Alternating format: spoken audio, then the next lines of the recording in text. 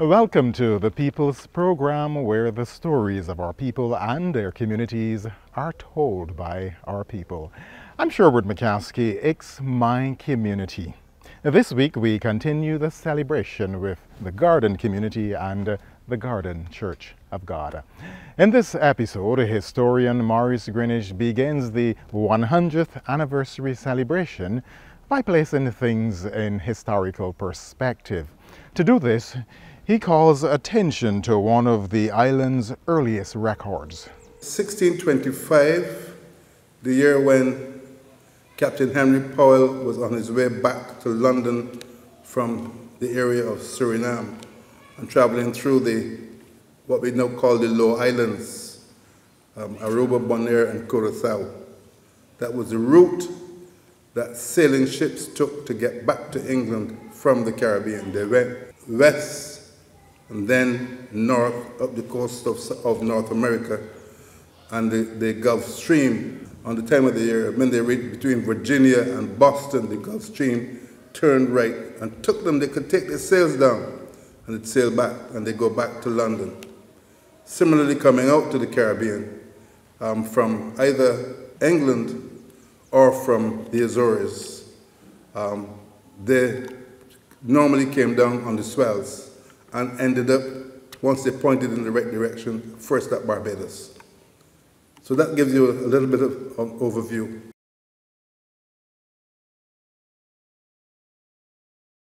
In 1625, Captain Henry Powell, in the boat Olive Blossom, is going back to London.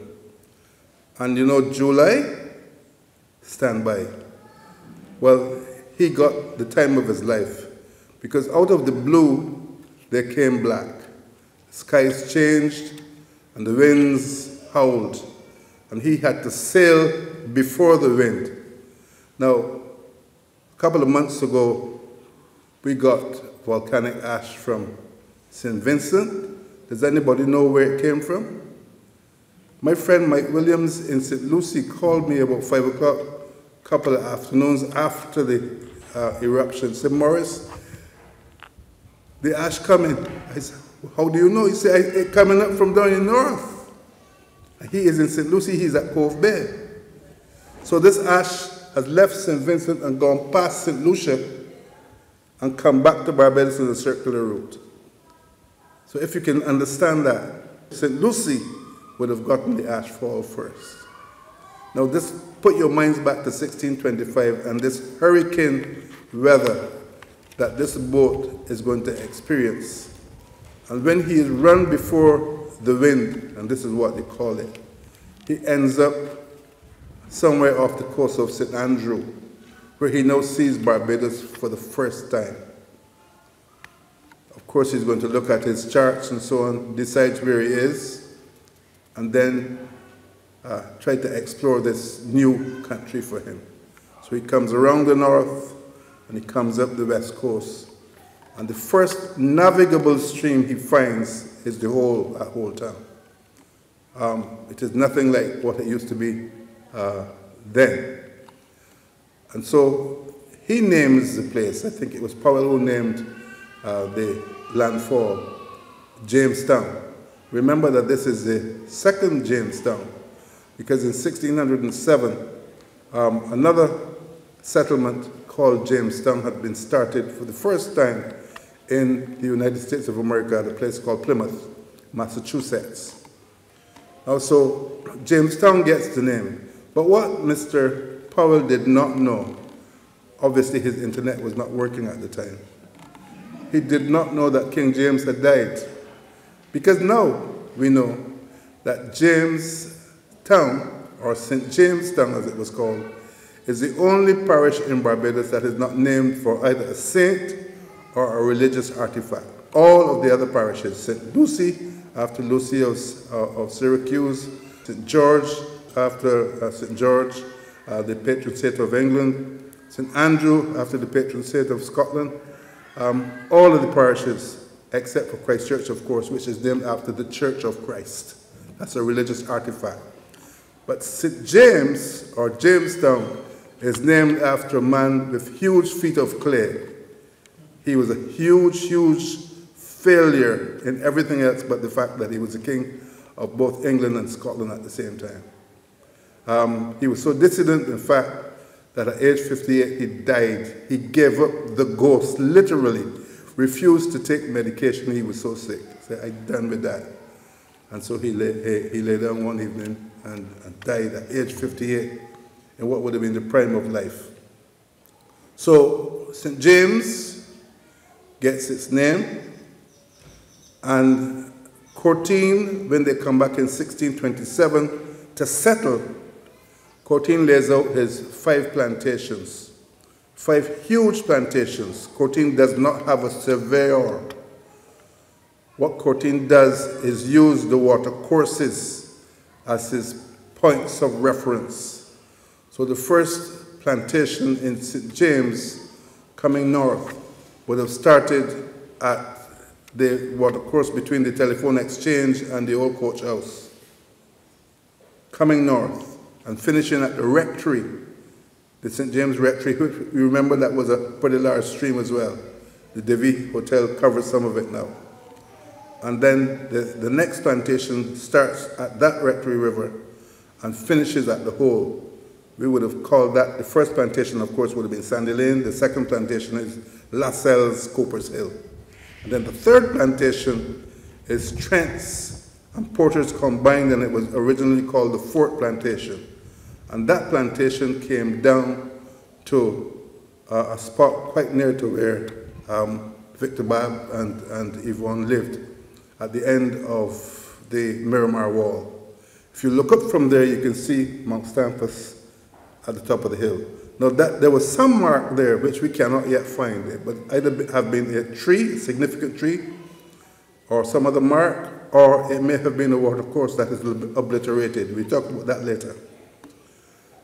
Now, so after Powell, for their loyalty to Courtine, is given this plantation, and it's called the Powell's Plantation. You now call it Mount Stamfus, and you could probably say in those days it was Mount Stamfus Garden. But of course you know that Barbados had its first civil war, 1628-29, the North, Courtine, versus the South, Wolverstone and Rawdon. And by the end of it, the Bridgetown faction had taken over Barbados. And so you had new people coming in, and they were dividing the spoils in the north, so that one plantation like Sandy Lane was suddenly divided into 5 or 6. They were so large by Bridgetown standards. And so the Powell's plantation also had some divisions. And one of them is the fact that this place, which you now call the Garden, was hived off. We don't know to whom or by whom.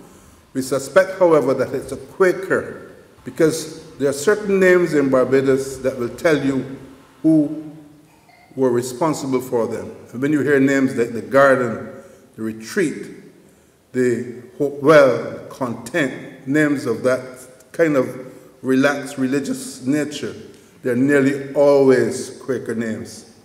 So the Quakers, sometime in the early history, must have had a little piece of the action. And let me tell you what the boundaries would have been. The boundaries appear to have been the watercourse directly south of Auburn Hines' house. Everybody knows what I'm talking about? Auburn Hines is on the opposite side of the road, 30 feet south of Husband's Gap, the entrance, opposite the Chase Boys, the Rasta boy who sells plants and so on. That's Auburn Hines' house. And there's a watercourse, a significant watercourse. Somewhere in the back of time, somebody has obliterated the gully or whatever the course was uphill. But that was the measurement from there to the creek at Neblitz and at Ezra Folder. The creek that separated the Beards from Alicia Haynes Jilks. You know what I'm talking about now, right? So watercourses were used as markers. And when I worked that out, it's about or a couple of 100 acres.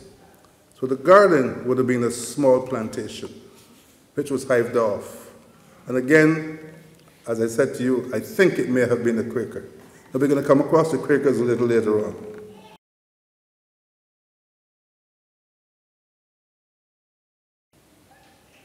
The original boundaries, remember, Hines and Beard Haynes Creek.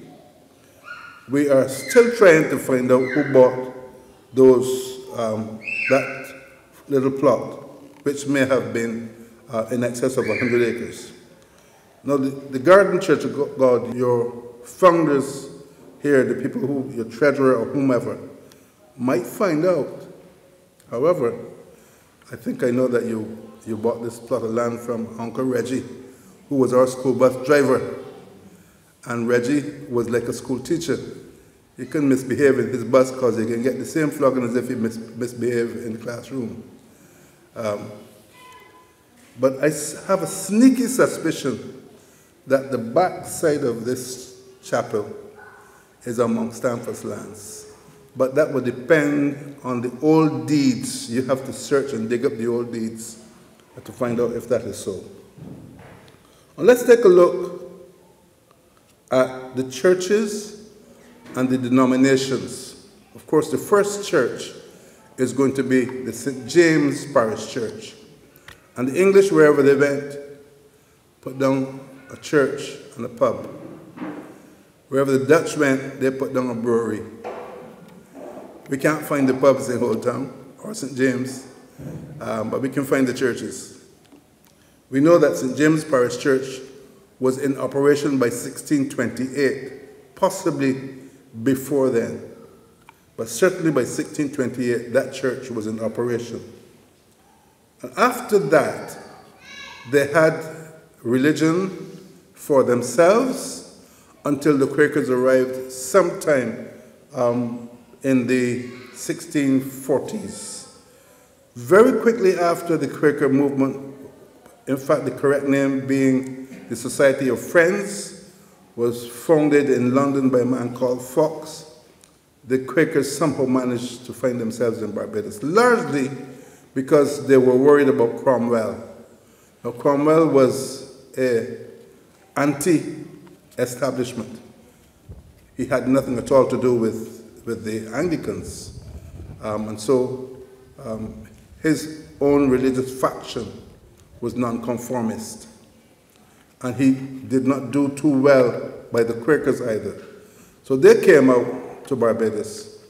But as soon as the Cromwellians took over, around 1650, they started to have their problems. Very early in the piece, Fox finds himself in Barbados. In fact, you will discover that Fox's mother-in-law was living in Kensington. I don't know if she was here before or if she was just here for a while, but his mother-in-law was here at Kensington, and his wife may well have been a Barbadian. Now, St. James Parish Church then ruled the roost, and after the Quakers, then the Methodists came to St. James. The Methodists came to St. James, to Old Town, and to Speightstown at the dawn of emancipation, just before the apprenticeship period, around 1833. By 1835, there were chapels in Speightstown, in Old Town, and certainly a chapel school at Paynes Bay. The building is still there. And then Fort Clarendon, which is just next door to you, and I know Wilton is close to that. Fort Clarendon is now St. Albans. It was abandoned as a fort around 1830, and the Anglicans, I suspect, in the competition with the Methodists turning up, decided to expand, and they moved into the officers' mess, and that became St. Albans.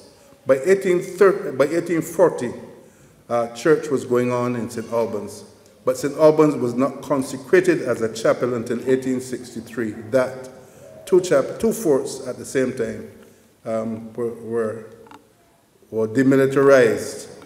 and used for secular purposes, or in fact, one religious and one secular.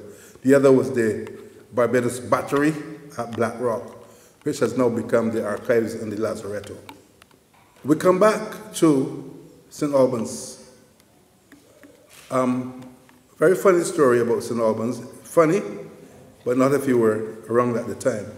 In 1854, we had the cholera epidemic, and Wilton's sister, Violet, confided in me not to let anybody know, so I'm not telling you her name, that when she was a girl, the larger boys, when the seas came up rough, would find the skeletons from the cholera burial ground and run the girls, the little girls.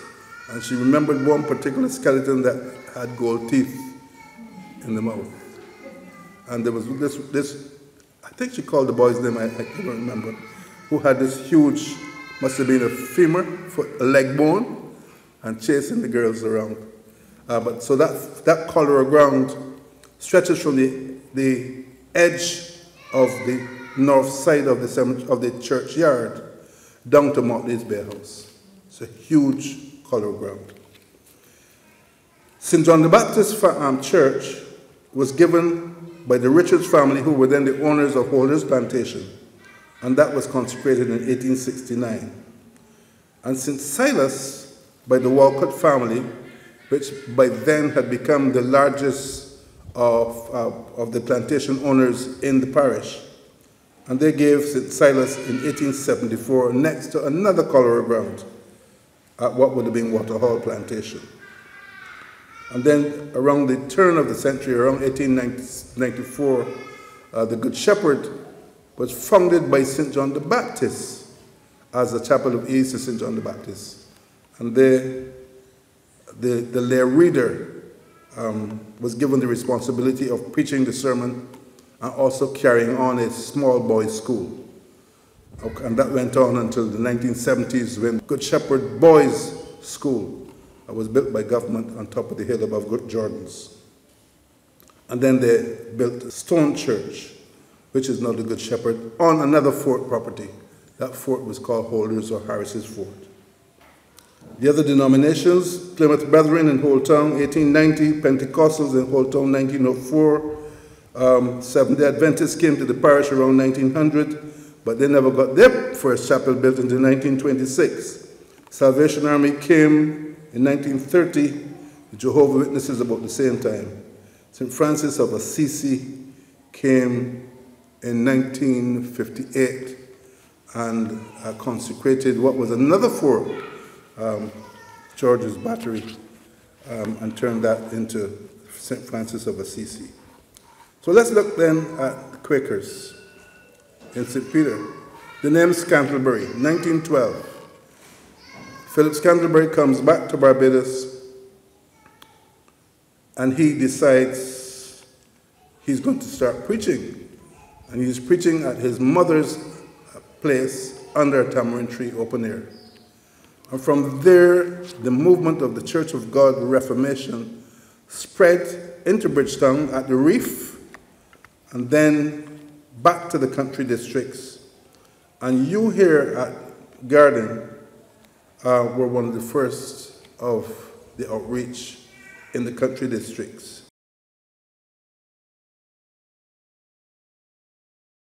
The Church of God Reformation movement in Barbados actually started in Mile and a Quarter in St. Peter. In the year 1912, there was a gentleman, Barbadian, who had migrated to the United States, and he was here to visit an ailing relative. His name was Philip Scantlebury. And the movement started with him doing open-air meetings under a tamarind tree in Mile and a Quarter in St. Peter.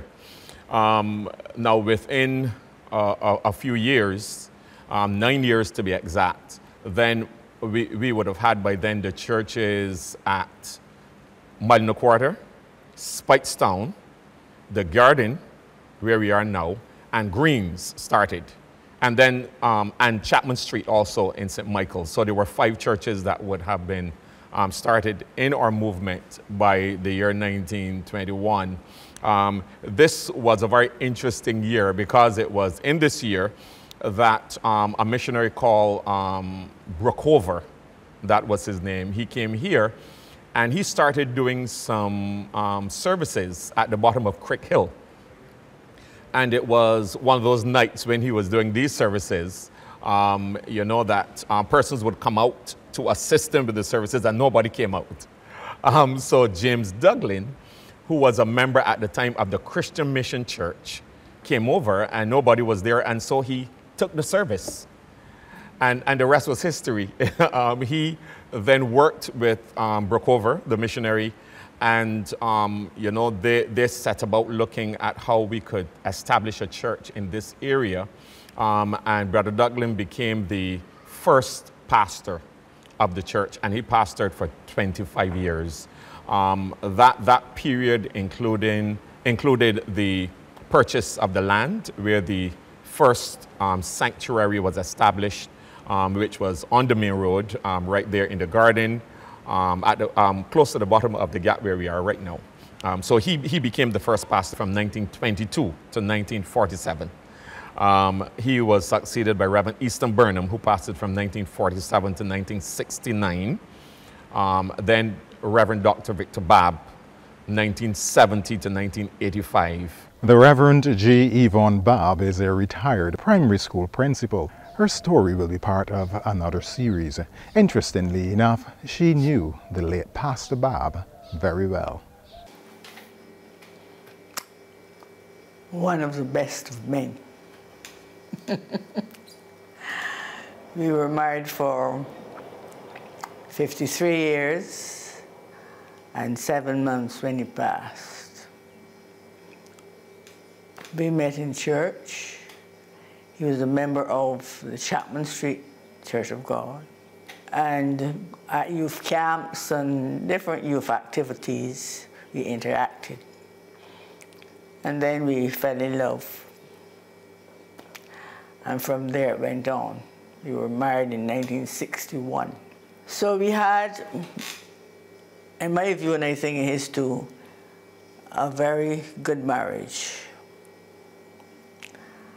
I have said that I will grieve him not in actual tears, but I will grieve him until the day we meet again. I look forward to resurrection. I do. He came up in the Church of God Reformation movement because his aunt, Mrs. Ianthe Standard, they were Church of God. And he was attending Combermere School. In those days, you know, transportation wasn't easy and so on. So his family lived in Speightstown. So he went to live with her because he was easily able to get to Combermere School where he went to school. So that's how he became Church of God, but his family, they were really Methodist, but he grew up there. And he held lots of different offices in the church as a young person. And then after his aunt fell ill and went to live with her son, who was a doctor at Six Cross Roads Clinic, he went back home, and then that's how he came back down to Speightstown. So the church at Garden, you know, he would attend church with me from time to time. And the church needed a pastor. And he was invited to apply. So, in fact, as a matter of fact, they asked both of us, and I said, well, yes, I have always been very attractive to the ministry in the church, and I would help him. I would help him do whatever was to be done, and that's how we got into that. But we came up in the youth fellowship, youth camps, and you know, all these different activities that young people engage in. We were a part of that. So we got married then, and he was invited to pastor the church at Gardens. We were invited to pastor the church, which we did. In 1970, when the church was rebuilt, because we served in what we call a little church down on the main road, but there was no more room for expansion. So we had to look for a new site, which we did. And in 1970, he took up the pastorate there. Well, first of all, as I said, there was no room for expansion down the road. And we had to buy, first of all, a plot of land. We wanted somewhere away from the main road because it could be very distracting. You know, all the traffic passing, and at that time traffic was increasing. So we got that lot of land in where the church is now, Reed Road, and we decided that we were going to build there. Of course, we had many church projects going that we would get the funding and so on, and the church were all behind us and so. So in 1970, the church was dedicated there where it is now. We had a vision, and I suppose it was Victor's vision, much more so than mine, that the church was too focused on just the spiritual aspect. And of course, we all know that we are not only spirit, we are more than spirit. So, as set out in the scriptures concerning the ministry of Jesus, it was what we call holistic ministry. Not only feeding the spirit, but feeding the body, the intellect, the emotions, and all that. And that is what he felt should be happening. So we saw a need in the community for a daycare center for the children.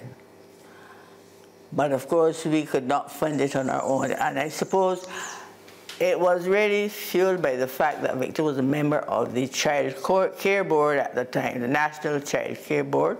He was a member there, and then he was the Justice of the Peace and all those things. And the nursery was open with help from the Caribbean Conference of Churches, and we had help from overseas as well.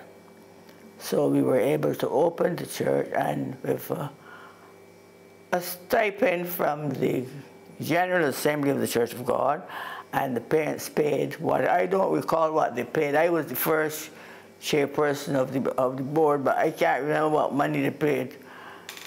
But they paid some money, and we had a good program going there. It was started and it was carried on at the back of the church, one of the first churches. It made an impact on the community. They had a doctor, we had a retired nurse, we had a health worker. Those people made up the board at that time. And the impact on it was so great in the community that when children left here and going like to say St. Albans or things, they would say from the Church of God, these are well taught. I have no problem in taking them. And then you find that when they had their children, they sent the children to the nursery. Well, it is not as strong now because we had to make some changes because, you know, the government, the nursery is there. And the fee was very nominal. It came to be as a ministry and a service to the community. So it was never that if you don't have, you can't bring your children. If you think, it was done as part of the evangelistic aspects of the church. A fine example of a church going outside of its four walls, serving and embracing its community. I'm Sherwood McCaskey. Thanks for staying with us. We look forward to having you again next week at the same time. Goodbye.